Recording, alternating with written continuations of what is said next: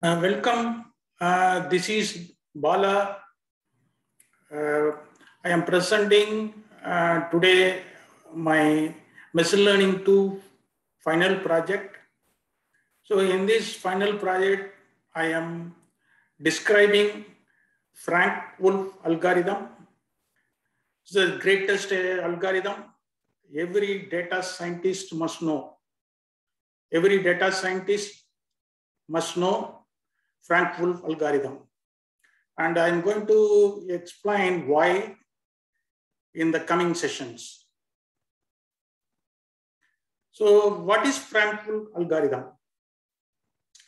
So Frank Wolfe algorithm is a iterative first order optimization algorithm for constraint convex optimization.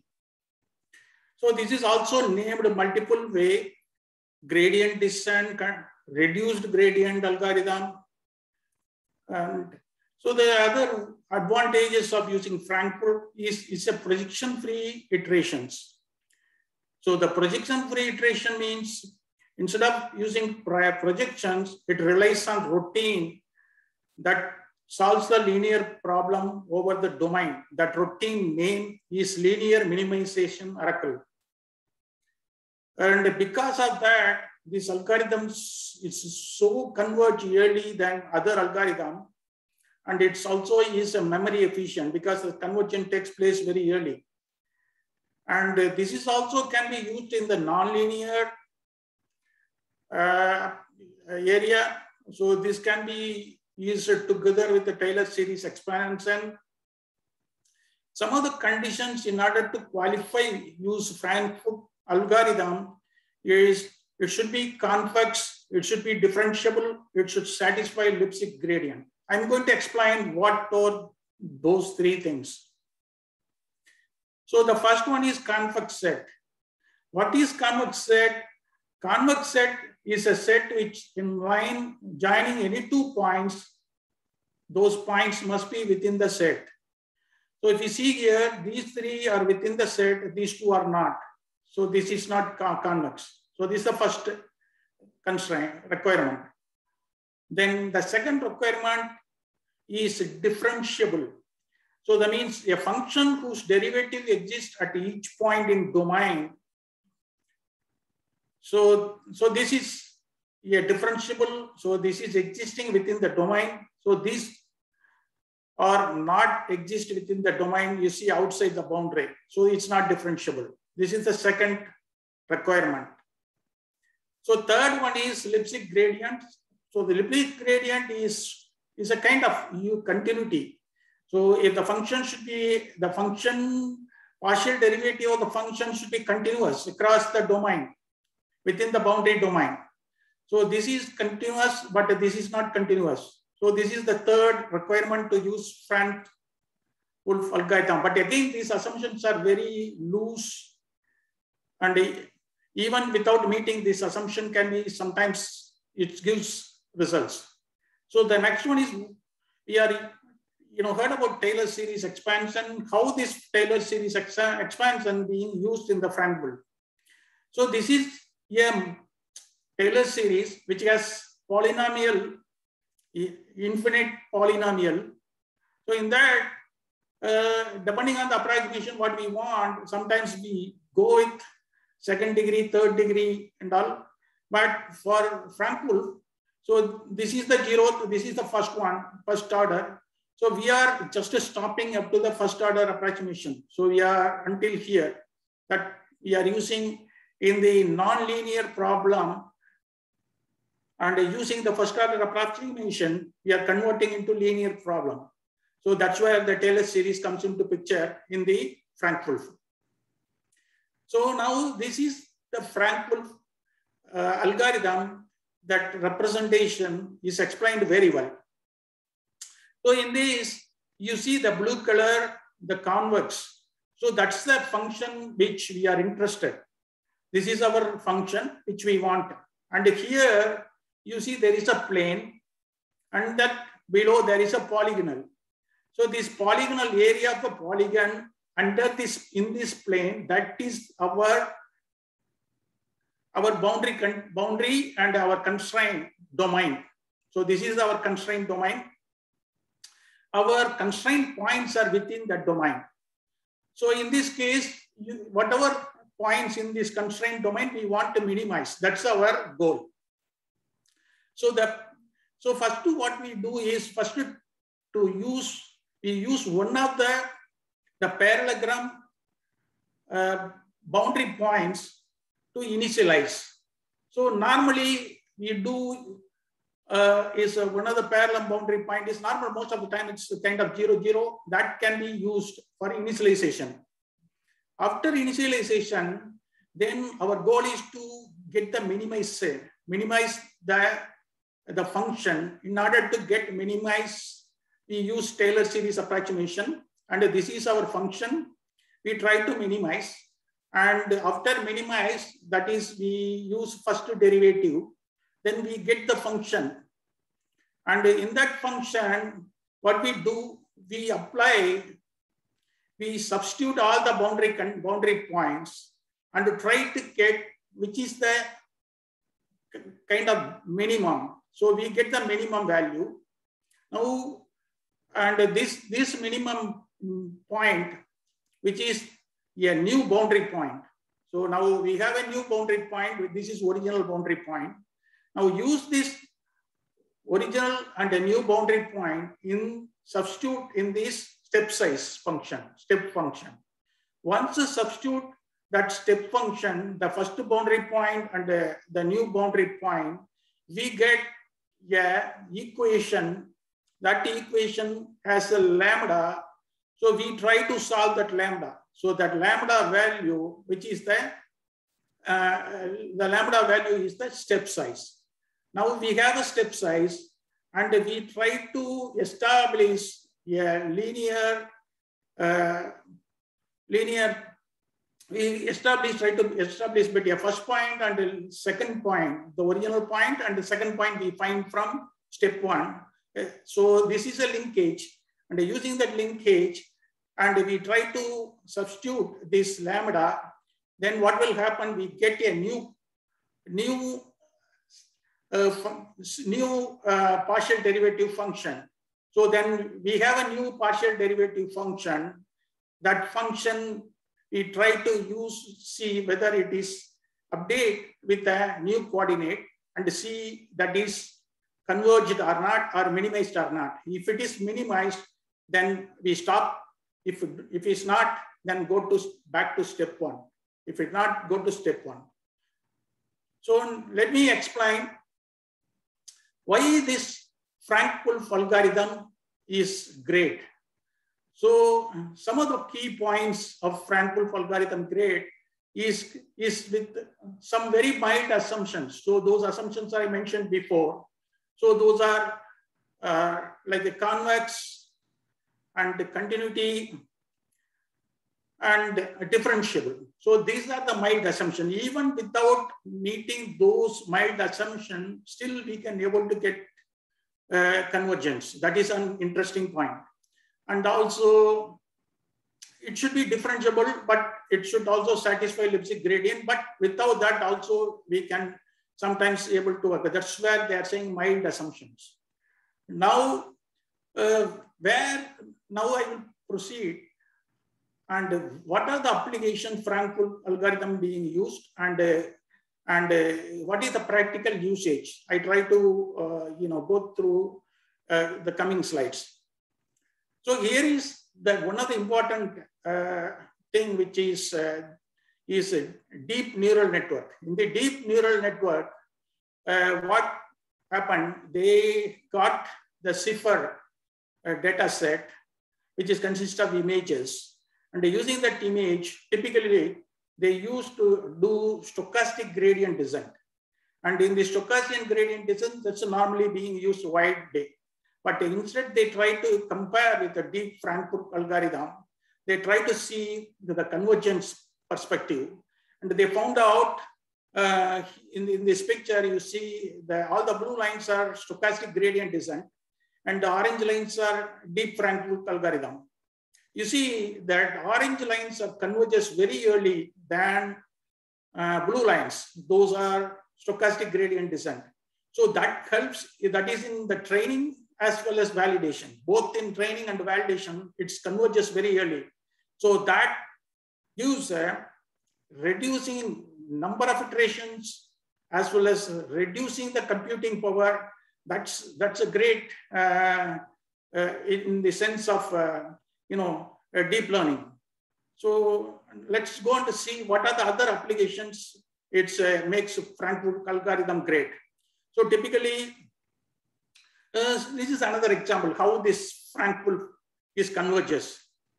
So this is a typical equation. You see, this is a polynomial equation. It has set of constraints.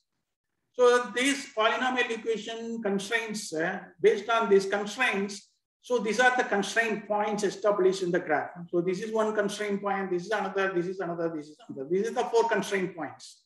Now let's go on to see how this Frank Wolfe applied in this polynomial with these constraints. Now let's see the first partial derivative of this function. So if you differentiate the first, this equation, this is, and keeping x as constant and keeping y as constant, you get these 2 pairs.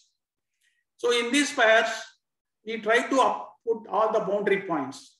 So our boundary points are 0, 0, 0, 0, and our boundary points 1, 0, and we put our boundary points 2, 1, and 0, 7. Then we found that new boundary coordinate is 2, 4.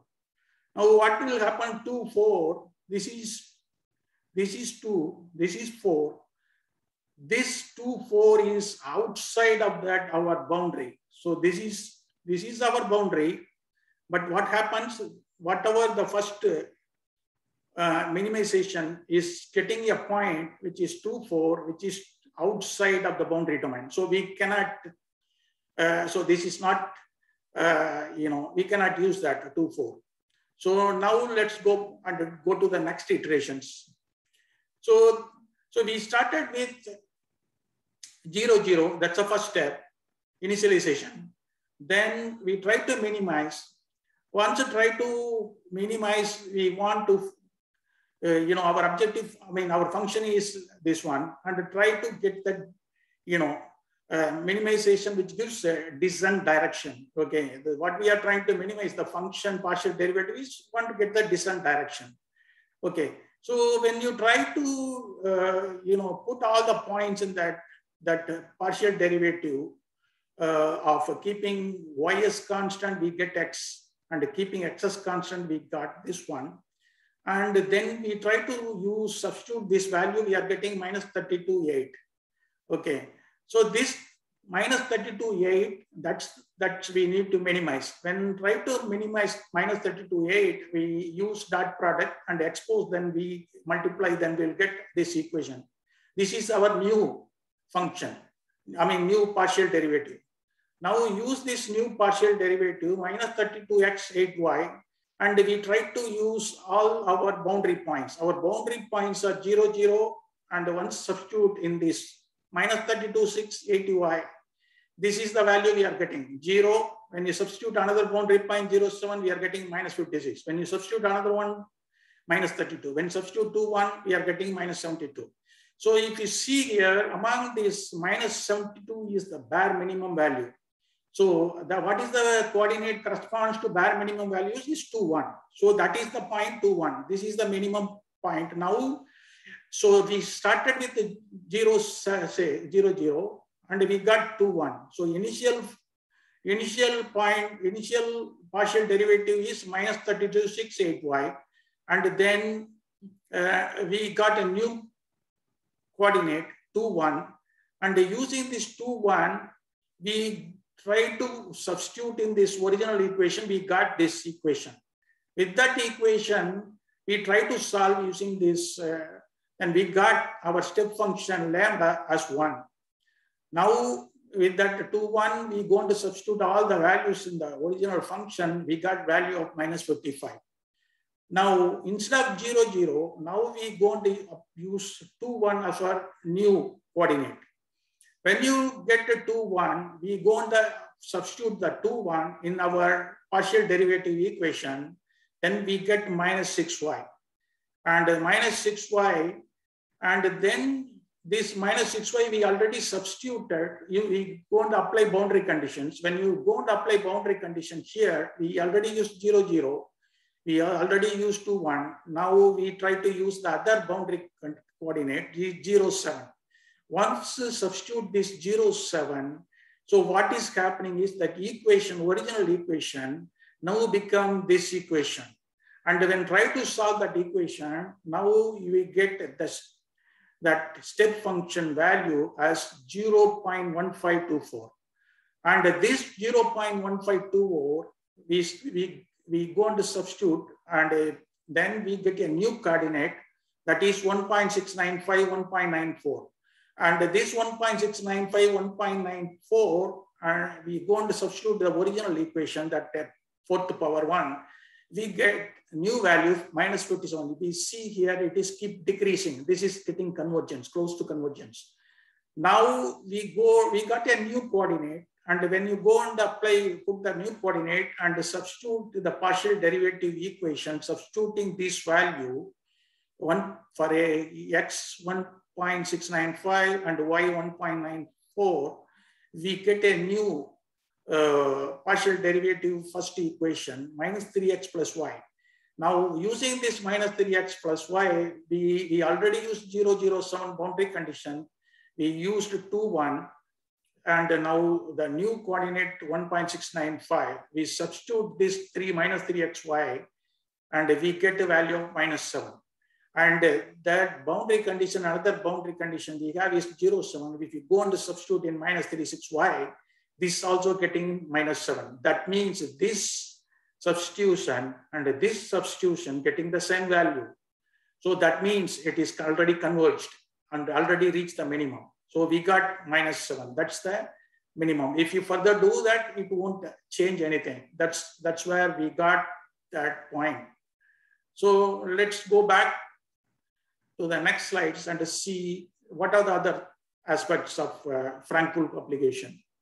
So Frank Wolfe is, like I mentioned in the before, Frank Wolfe is used across different engineering, different science, different,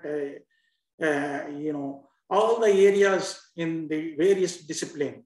So this is one which I mentioned about deep neural network, how the stochastic gradient is used in with the CIFAR data set. So this is like a converging. Orange one is deep Frank Wolfe, and blue color one is stochastic gradient descent. See the convergence rate, it converges very early and number of iterations less.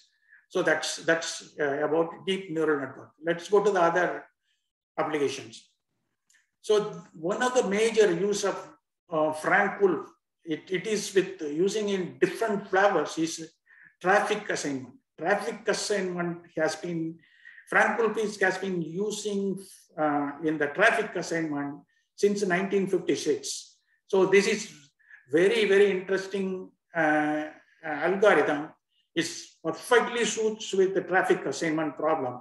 So this traffic assignment problem consists of multiple hypotheses.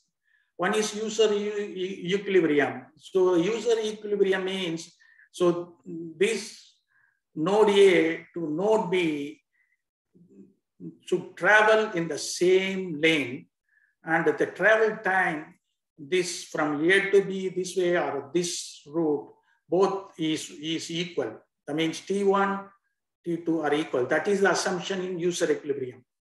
System optimal is if you have a number of traffic paths, one this way, one this way, one this way, you have many different paths. So your objective is minimize the vehicle minutes. So if you have a vehicle, 10 vehicles going this way, 5 vehicles going this way, and 20 vehicles going this way, taking this many minutes. So the whole objective of system optimal is trying to minimize vehicle time, total vehicle, minimize the vehicle minutes. Stochastic gradient is another approach which used to, is a probabilistic way of assigning. So that is, so these are the way. And here, if you see here, the Frank Wolfe heuristic decomposition is depicted here. So this Frank Wolfe heuristic solution is exactly the same as previously I explained. So one is like, we get initialization, then try to get the direction of descent, and then after direction of descent, try to find the step size, and then using the step size, then we can try to apply try to get a minimum, whether that minimum is global minimum converges or not. If not, then go back to step one. This iteration process go on. The AON means all nothing assignment. That means in the traffic assignment path, there is a concept called AON. Either assign all the traffic at one time or otherwise nothing. That's called AON. So that's what is stated here. So this Frank Wolfe has been used very exhaustively in the traffic assignment problem. This fundamental to traffic assignment. And here is another simple example how this traffic assignment and the function time goes by. So this is exactly that T time taken is the function of vehicles and increment. So this is the function which used to do travel time. And so continuing, so this is exactly a real world problem where if you see the George Mason, the people from George Mason is that a destination node. So in this destination node, people from different places, how they are trying to reach George Mason is depicted here. So this is one, and they have like three different routes. One route they can go from this way to this, take this highway 286, they reach here. This is one traffic path. So then this is another traffic path. This is another traffic path. All are mentioned here. So in this all the traffic path, if you see here, this is takes 15 minutes, and this is takes 16 minutes. This is takes 14 minutes.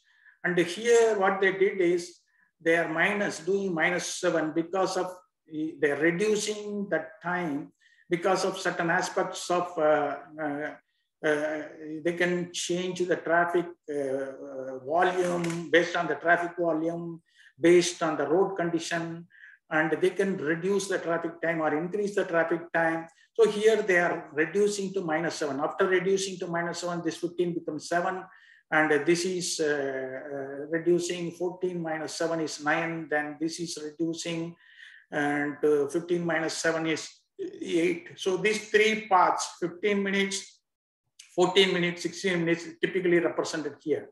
And they are based on certain conditions, they are assigning the percentage of traffic. So this is 67% traffic goes here, 28% traffic goes here, 9% traffic goes here. So this is a practical traffic assignment problem using Frank Wolfe. So now you see this assigning these equations become getting, even with the three parts, we are getting this equation like this. So think about real world scenario where we have, thousands, sometimes millions of traffic paths. So how typically we can able to solve? And that's where the Frank Wolfe algorithm comes into picture. So continuing, this is another traffic assignment problem. There are two nodes and there is a path links, and this is given by a function time. This is given by another function, and they are saying is from this point to this point, it should take 12. Q12 is equal to 12. That's what, and they are using user equilibrium assignment. So that means user equilibrium assignment means they should not change the lanes. They should, once start one lane, they have to go in the same lane from starting to end. And also they have to, that time taken from this path as well as time taken from this path should be same. That means T1 equal to T2. So this is assumption, user equilibrium assignment path. So now how this is getting resolved, let's see. So this is exactly the algorithm way of finding this one. This is exactly typically Frank Wolfe algorithm steps I explained in the previous slides, exactly the same.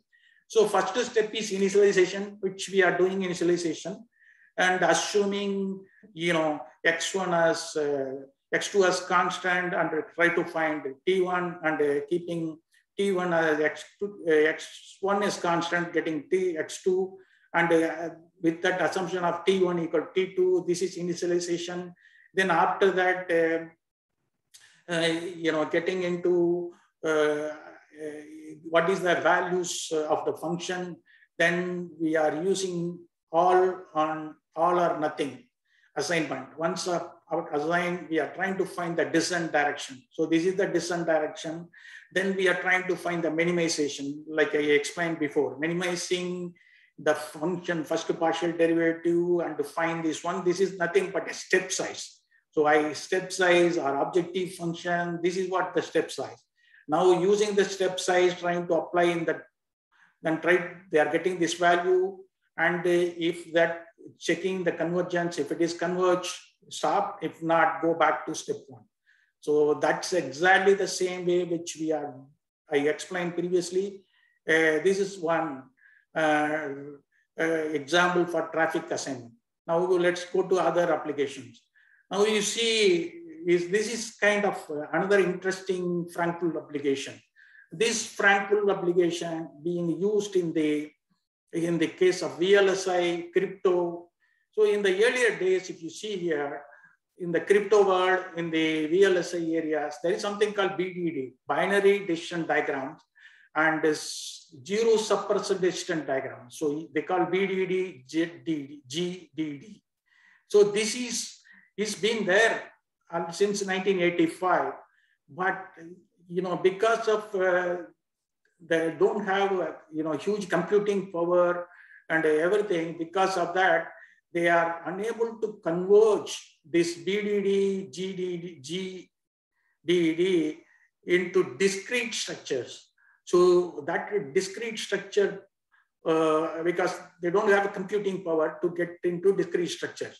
Now, advent of GPUs and quantum computers and applying Frank Wolfe, this now become very easy to get a discrete structure, and that should open the door for all kind of manipulations of BDD, GDD. So BDD, GDD, sometimes it is being used in the ATMs data. So that is a route, ATM based routing, and all the things is circuit design and ATM based design, all the things be used in BDD, GDD. So now it's opened the door for Frank Wolfe, and with the huge computing power, it's opened the door for, it's tremendous application changes, application invention. So let's go to the next application. This is very interesting application related to biology. So in this interesting application related to biology, what we are trying to do is we are using stochastic block coordinate Frank Wolfe. That's called SPCFW. So SPCFW we are using in the human yeast query problem. So in the proteins in the biology, there is a yeast to yeast, how one yeast to another yeast get communicated, and they are communicated with the different nodes, different connections. And here another one is this human to yeast communications, human to yeast, how they are communicating with the different proteins. And this called PPA network, human yeast PPA network. There was a tremendous challenge, using how to query this talks to this, what this talks. This is like a query problem. So how do you identify this query to find out which one talks to which, all the things. So, so with the usage of, this Frank Wolfe, SPCFW, stochastic block coordinate Frank Wolfe, and they found initial, nodes and vertices are is been tremendously reduced and the matrix size is reduced tremendously. So that's about biology. So now you can see some of the references which I've been used. So these are the references. Without these references, my presentation won't be not possible. And particularly, I am so thankful to all the people who are really, providing extensive knowledge in this field of Frank Wolfe algorithm. I am so thankful to them. That concludes my presentation.